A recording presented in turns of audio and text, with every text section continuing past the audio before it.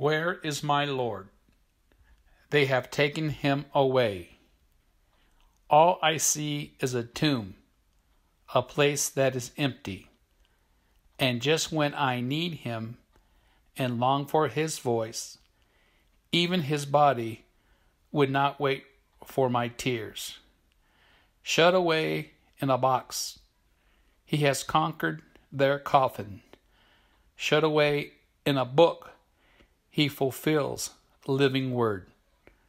Shut away in our concepts, he shatters such shackles. No prison can hold him, no tomb thwart the miracle. His life is our liberty, his love changed my life. No dying can rob me of what he has given. Once blind, now I see. Hallelujah, his promise. In the day when the hearts of people fail them for fear, then look up, little flock, your redemption draws near.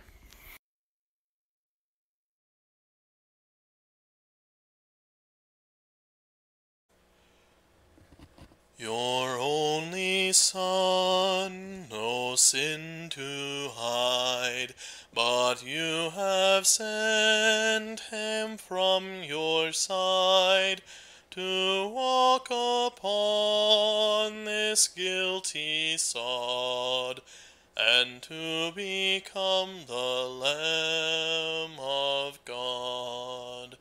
Your gift of love they crucified. They laughed and scorned him as he died. The humble King they named a fraud, and sacrificed the Lamb of God.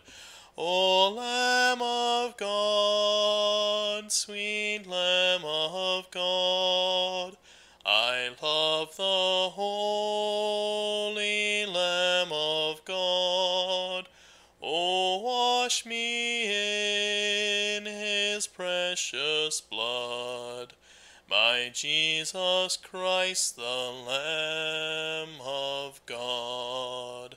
I was so lost I should have died, but you have brought me to your side, to be led by your staff and rod, and to be called a Lamb of God. O Lamb of God, sweet Lamb of God, I love the holy Lamb of God. O wash me in his precious blood, my Jesus Christ, the Lamb of God. O Lamb of God, sweet Lamb of God, I love the holy Lamb of God. O wash me in his precious blood, my Jesus Christ, the Lamb of God.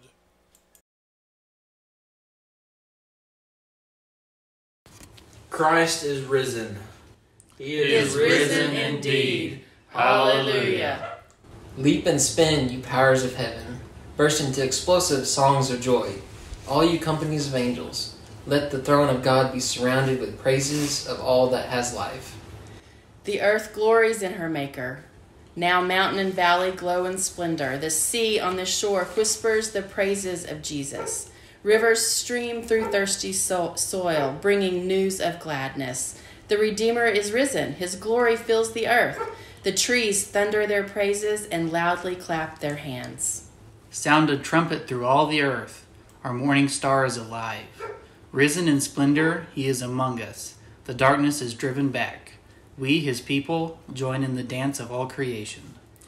We praise the blood of the Lamb that has brought our freedom and reversed the curse of disobedience and willfulness.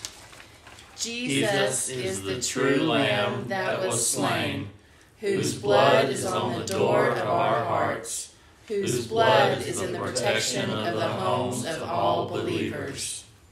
May the Sun of Justice, which never sets, find this flame still burning.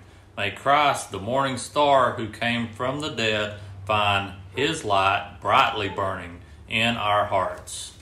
In us, Lord, let there be light.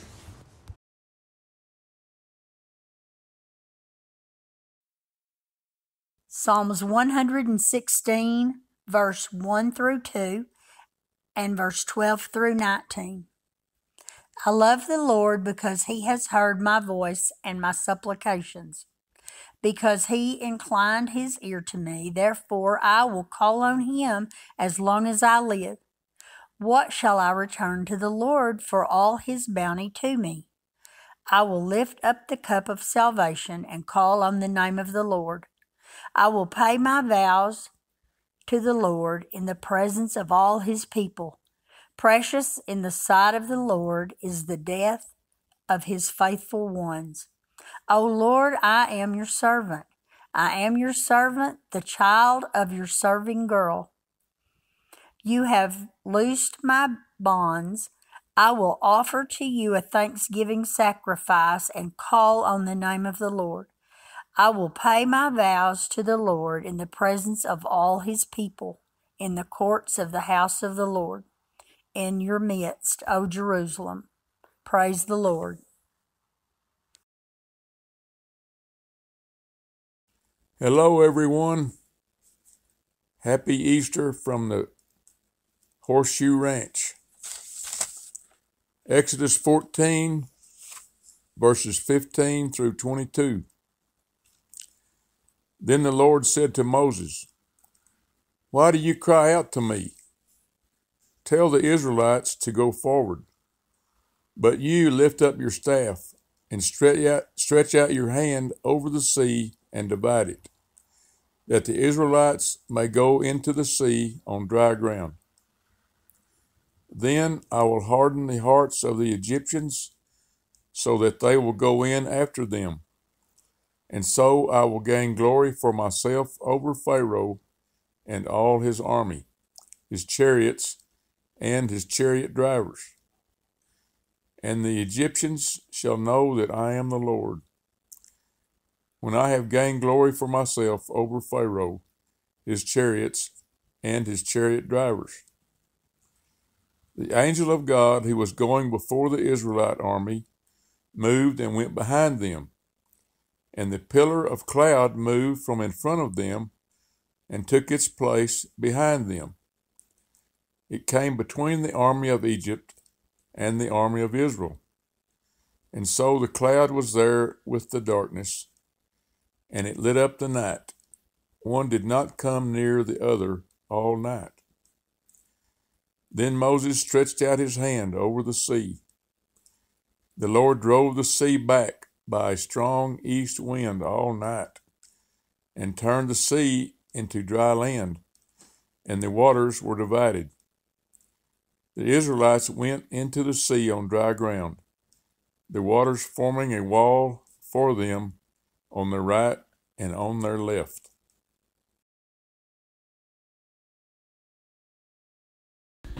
Colossians 3, 1 through 11. So if you have been raised with Christ, seek the things that are above, where Christ is, seated at the right hand of God. Set your minds on things that are above, not on things that are on earth. For you have died, and your life is hidden with Christ in God. When Christ, who is your life, is revealed, then you also will be revealed with him in glory. Put to death, therefore, whatever is in you is earthly: fornication, impurity, passion, evil desire, and greed, which is idolatry. On account of these, the wrath of God is coming on those who are disobedient.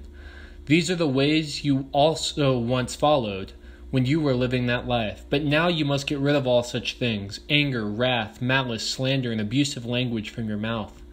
Do not lie to one another, seeing that you have stripped off the old self with its practices, and have clothed yourselves with the new self, which is being renewed in knowledge according to the image of its Creator. In that renewal there is no Greek and Jew, circumcised and uncircumcised, barbarian, Scythian, slave and free, but Christ is all and in all.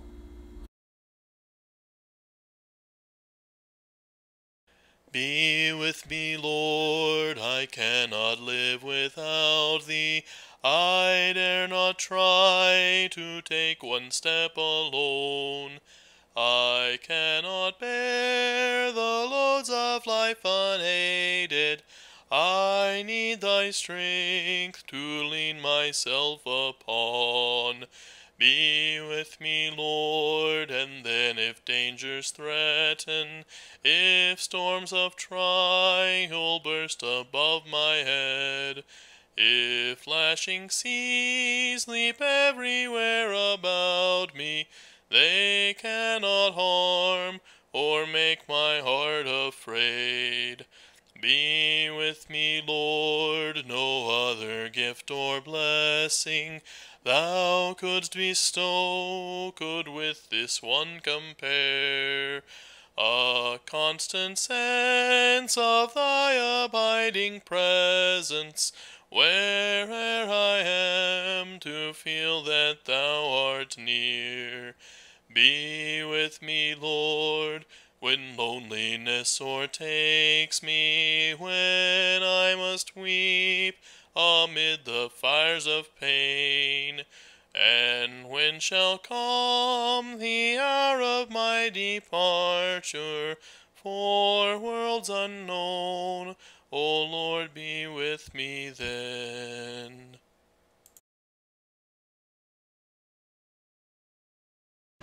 Holy God, we come to you confessing that even as we sing, I dare not try to take one step alone, we find ourselves turning right around and striking out on our own, in our own weakness and foolishness. We confess that as we are inundated with news of suffering and loss, we find ourselves too often turning that into concern of how this is affecting and inconveniencing us.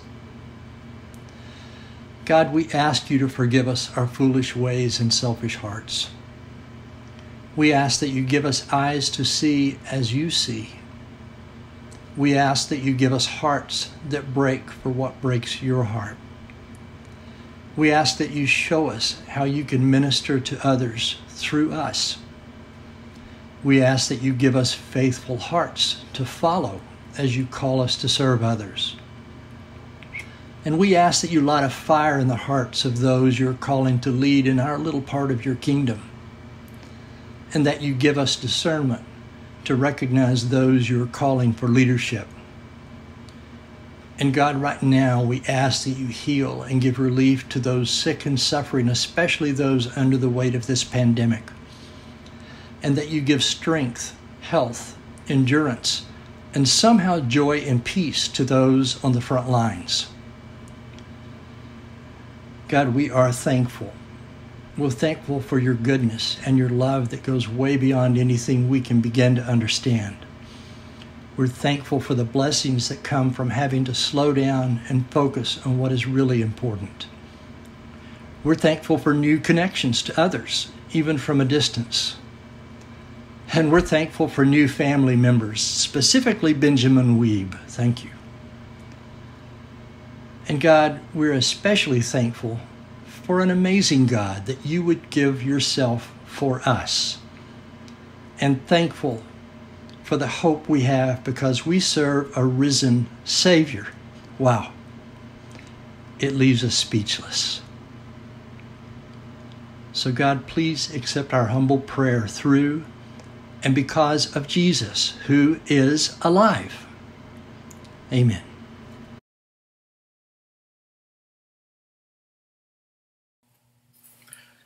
It's Saturday. This is a day that you have been waiting for years. For 3 years, you have been studying Scripture. You've been examining your moral life. You've been learning how to live a new life, how to live a life that these Christians that you've come to know have asked you to live. A life different than the one that you've known in Rome around the year 200 AD. This is when your story truly begins is when you meet these Christians. And so for 3 years, you're studying. You're forming relationships with people who show you how to love properly, how to live a new kind of life. And so it's Saturday. It's the day before Easter. And you know you're about to do it. You're finally about to be baptized. On Thursday, you took the most extravagant bath you've probably ever taken in your life. And then since Friday, you and the people that have walked with you through this journey, through this studying, have been fasting. It's Friday and Saturday, and you know that soon, when the night falls this Saturday, you're going to spend the whole night in prayer. And you will know that at dawn, you're going to be baptized. This is the ritual that we know the earliest Christians went through, at least as early as the 2nd century, that it's not like what we're used to today, where some people say a prayer and invite Jesus into their heart, or others might study a little bit and become baptized. In the early church, you had to wait 3 years before you became a Christian, under all sorts of tremendous stresses, especially the threat of persecution from the empire. And then the night before that baptism, that Easter Sunday morning, you pray the whole night.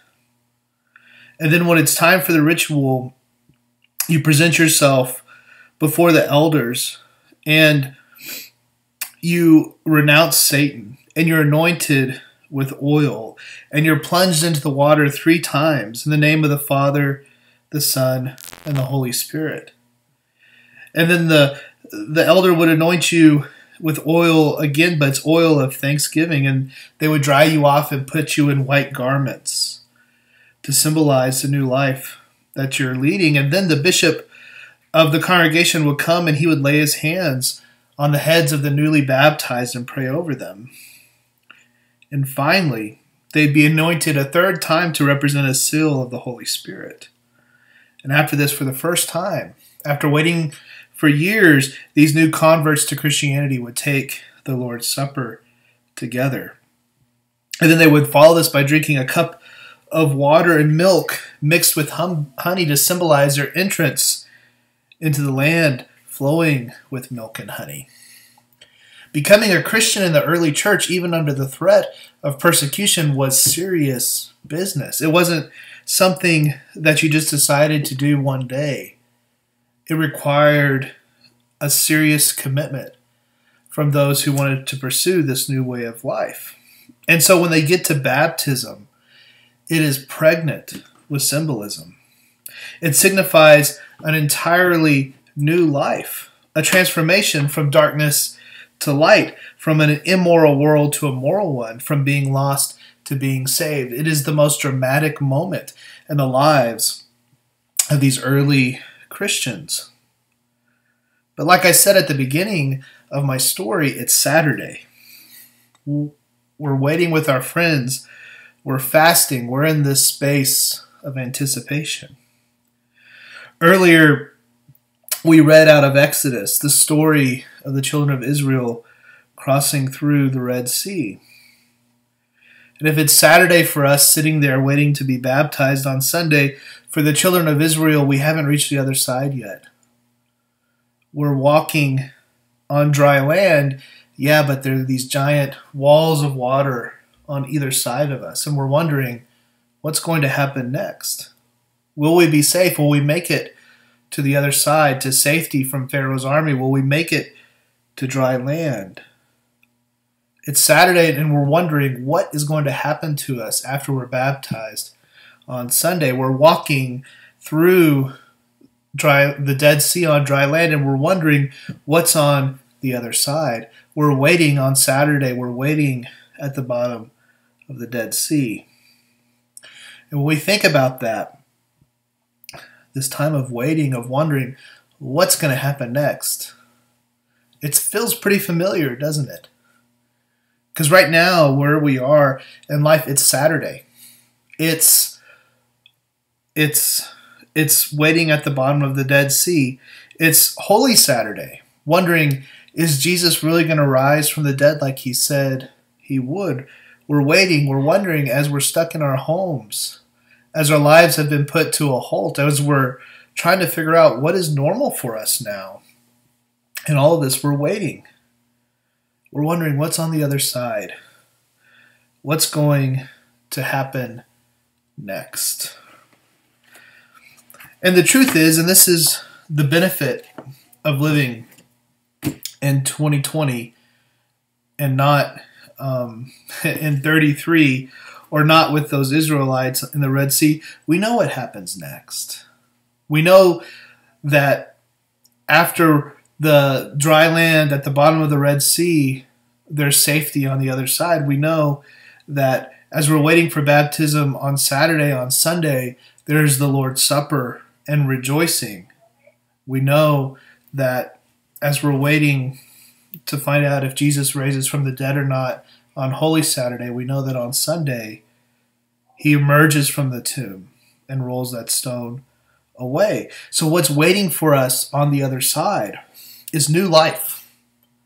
New life, life like we've never experienced before. That's what's waiting for us on the other side. One of my favorite theologians, his name is Jonathan Edwards, and a lot of you might be familiar with him. He's supposed to be the greatest theologian in American history. And when you think of Jonathan Edwards, a lot of you might be familiar with his sermon, Sinners in the Hands of an Angry God. And it's a famous sermon that probably gets mischaracterized quite a bit. But his work and his theology is so much deeper than these hellfire and brimstone stories we tell about him. He was instrumental in this first mass American movement called the Great Awakening, the First Great Awakening, that took place in the 1700s in the colonies. And it was Edwards' theology that undergirded this movement, where you'd have 20,000 people show up in a field somewhere to hear preaching probably better than the preaching you're hearing this morning. But people are hungering for something. They're hungering for this new life, this new experience with God. And so here is an excerpt from one of his sermons that I like to read to you. And I want you to see if you can capture this idea of new life that Edwards paints for us. He says this: persons are first awakened with a sense of their miserable condition by nature, the danger they are in of perishing eternally. Some are more suddenly seized with convictions. Their consciences are suddenly smitten as if their hearts were pierced through with a dart. Others have awakenings that come upon them more gradually. They begin at first to be something more thoughtful and considerate, so as to come to a conclusion in their minds that it is their best and wisest way to delay no longer. So at the beginning of my sermon, we're waiting on Saturday in 200 AD, and now in 1745, we're in a field convicted of our sin, and we're waiting for conversion. And then Edwards says this: conversion is a great and glorious work of God's power, at once changing the heart and infusing life into the dead soul. Though that grace that is then implanted does more gradually display itself in some than in others, but as to fixing on the precise time when they put forth the very first act of grace, there is a great deal of difference in different persons. In some it seems to be very discernible when the very time of this was, but others are more at a loss. In some, converting light is like a glorious brightness suddenly shining in upon a person and all around him. They are in a remarkable manner brought out of darkness and into marvelous light. In many others, it has been like the dawning of the day, when at first but a little light appears, and it may be presently hid with a cloud, and then it appears again and shines a little brighter. We're waiting for baptism on Sunday. We're waiting for safety as we're walking along the bottom of the Red Sea. But then on that Sunday, when Jesus rises from the dead, on that day when we experience that new life, the great and glorious work of God's power at once changes our hearts and fuses life into the dead soul. I love Edwards' words. It's just this beautiful picture of what happens to us when we step into this new life that Easter is all about, when we move away from Saturday and waiting to Sunday morning in new life. And yes, it feels like we're waiting right now. We're in this space where we're wondering what's going to happen next. Where is safety for us? What is going to happen on Sunday morning? But we're already beginning to see signs of life, signs of promise. We see the spring around us, the leaves of the trees coming, the flowers opening up. We're blessed with the news that Benjamin Weeb is now a part of our congregation, and we're so thankful and we're so excited for Mark and Jocelyn and Isla and Margot. We can't wait to be part of this journey that Benjamin is embarking on in this life. But we have these signs of new life all around us, these signs that there is safety on the other side, that we will get baptized on Sunday, that we will experience this conversion the next day, that there is an empty tomb. This is this moment of experiencing new life in Christ is what has empowered Christians throughout the millennia, or the last 2 millennia, throughout the centuries, to follow him in amazing ways. And I've tried to recount some of those things briefly. And so as we're sitting here in our own moment of worrying and wondering what's going to happen when this is all over, the answer that we find in Scripture is new life. That Jesus has risen from the grave. That he has been resurrected from the dead. And because of that, we too live a new life. In Colossians chapter 3, we are clothed in Christ. We participate in this new life. We are changed and transformed. We've experienced this grace. And so I want to wrap up my brief thoughts, and hopefully they seem like something you can follow with Psalm 116, this psalm that we read earlier. And it's interesting because this psalm is actually a thanksgiving for recovery from illness. And I can't think of a more apt chapter out of the book of Psalms to read right now, as we're anticipating the resurrection of Christ, as we're reflecting on our own participation in that resurrection, and as we think about what does it mean to be a Christian in a time when we are waiting, when we are wondering what's going to happen next. So I'm going to read the whole chapter. It's just 19 verses, but bear with me. This is Psalm 116, 1 through 19. I love the Lord because he has heard my voice and my supplications, because he inclined his ear to me. Therefore I will call on him as long as I live. The snares of death encompassed me. The pangs of Sheol laid hold on me. I suffered distress and anguish. Then I called on the name of the Lord. O Lord, I pray, save my life. Gracious is the Lord, and righteous. Our God is merciful. The Lord protects the simple. When I was brought low, he saved me. Return, O my soul, to your rest. For the Lord has dealt bountifully with you. For you have delivered my soul from death. My eyes from tears, my feet from stumbling. I walk before the Lord in the land of the living. I kept my faith even when I said, I am greatly afflicted. I said in my consternation, everyone is a liar. What shall I return to the Lord for all his bounty to me? I will lift up the cup of salvation and call on the name of the Lord. I will pay my vows to the Lord in the presence of all his people. Precious in the sight of the Lord is the death of his faithful ones. O Lord, I am your servant. I am your servant, the child of your serving girl. You have loosed my bonds. I will offer to you a thanksgiving sacrifice and call on the name of the Lord. I will pay my vows to the Lord in the presence of all his people.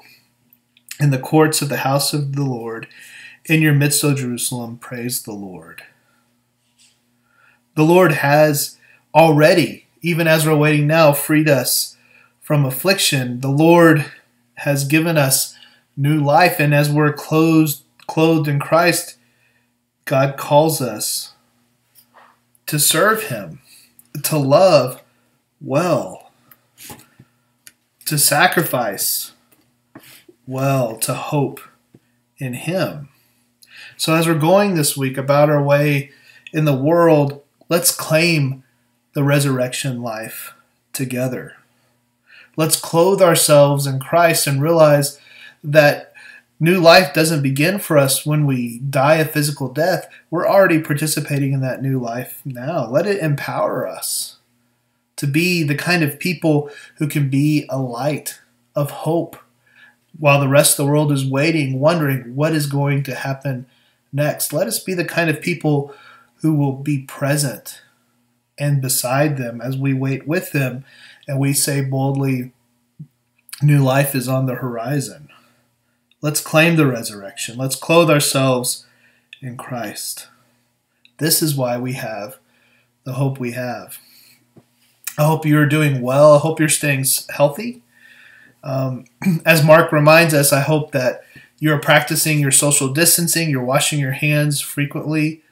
I am praying for all of you. I'm so thankful for this community. And this week, I'm especially thankful for Benjamin Weeb. And I am praying for Mark and Jocelyn and Margot and Isla. And I cannot wait to meet him soon. So I hope you have a good week.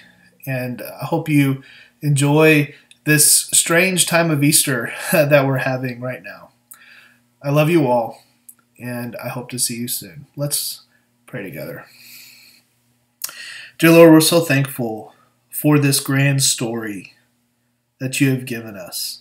A story that spans from the beginning of the cosmos to its restoration that we all long for. And Lord, we're so thankful that you have called us, that you have invited us to be a part of this story, that through your Son, we can be your children, that we can join you in restoring this world and bringing other people into relationship with you, Lord. And we ask that as you have tremendously blessed us in this way, that you turn us and transform us into the kind of people that spread that blessing to others. Lord, we ask that you give us courage during this time, that you give us hope, that you give us listening ears, and you give us creativity as we consider how to minister to this world as we're sitting in quarantine from each other right now, or as we're sheltering at home. We ask and pray that you're with those of us in our congregation who are vulnerable, and we pray that you're with those who are sick. Lord, we ask that your presence be made known to them. In your Son's name we pray. Amen.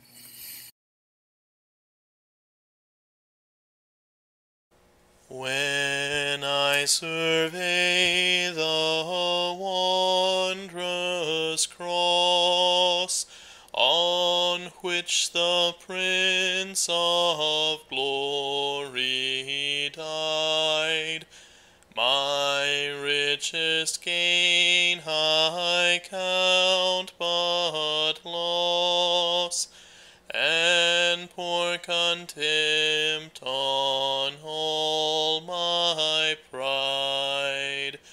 Forbid it, Lord, that I should boast, save in the death of Christ my Lord. All the vain things that charm me most, I sacrifice them to his blood. See from his head, his hands, his feet, sorrow and love flow mingled down. Did e'er such love and sorrow meet, o'er thorns compose so rich a crown, were the whole realm of nature mine, that were a present far too small. Love so amazing, so divine, demands my soul, my life, my all.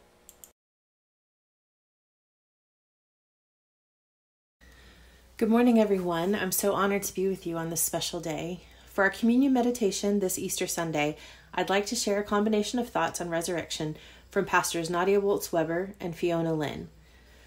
Bolz-Weber calls Mary Magdalene the patron saint of showing up. On that dark Friday, when Jesus was hung up on a cross on a hill outside of Jerusalem, his body broken and bloody, the life seeping out of him, Mary Magdalene showed up when most of his followers had scattered. She stayed through to the bitter end and even beyond. Together with the other women, she watched him die. She accompanied his body as it was taken down from the cross and placed in a borrowed tomb. She saw the stone rolled across the entrance. In the time of greatest loss and despair, when it seems that there is no hope left, Mary Magdalene shows up. She rises before dawn and makes her way back to the tomb, to what needs to be done, when she hears her name and gets the surprise of a lifetime.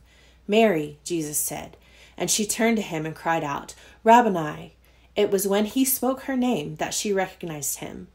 We know from John 10:3 and 4 that the sheep listen to the shepherd's voice. He calls his own sheep by name and leads them out. He goes on ahead of them, and his sheep follow him because they know his voice. Mary knows Jesus. She recognizes him, and he knows her. We too recognize the risen Jesus when we hear our names called, when he speaks them to us. The beautiful thing about this moment, though, is not just that Mary recognizes Jesus, but I believe in that moment she also is able to recognize herself, her true self, the way she was created to be, the way she can now be. Resurrection is so entirely confusing and bewildering. The church is still today trying to figure out exactly how and why and what happened that Easter Sunday morning. It is unprecedented, astonishing. But even while we stand there in the garden with Mary, our eyes wide in surprise and confusion, we sense that something has shifted. Something has changed eternally in the world and in us. Nadia Bolz-Weber tells us that God simply keeps reaching down into the dirt of our humanity and resurrecting us from the graves we dig for ourselves through our violence, our lies, our selfishness, our arrogance, and our addictions. And God keeps loving us back to life over and over. For Christians, resurrection is not just something that happened to Jesus one Sunday 2,000 years ago. It's not just a hope we have for someday in the future when we might live again after our deaths. It's also something that's happening in us every single day of our lives when we hear our names called and turn and recognize the risen Jesus. So on this Resurrection Sunday, I ask, where do you need to experience resurrection in your life? Where has death entered and made its home? What do you need to leave in the tomb today so that you may rise to a new life? As Bolz-Weber reminds us, we experience resurrection in 100 small and powerful ways every day, and it all begins when we stop to listen and hear our names being called by the risen Lord. Jesus' continued presence in the world became his Spirit working through us to bring healing and resurrection to the world around us. It starts with us, in us, bringing life to the places in our hearts and minds where there is death and rotting, so we in turn can help bring resurrection and life to the world and people whom we live among. May God bless and keep you all until we can be together again.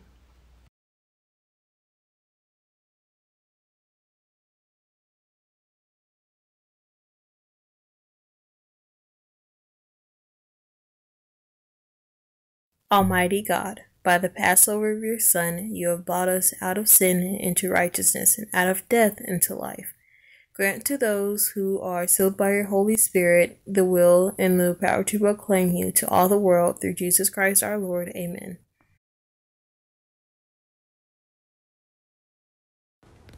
Let all creation give thanks to the risen Lord. Give thanks to the risen Lord. Filled with his praises, give thanks to the risen Lord. Give thanks to the risen Lord. He is our shepherd and we are his sheep. Give thanks to the risen Lord. Give thanks to the risen Lord. Stepping out boldly, we proclaim resurrection. Give thanks to the risen Lord. Give thanks to the risen Lord.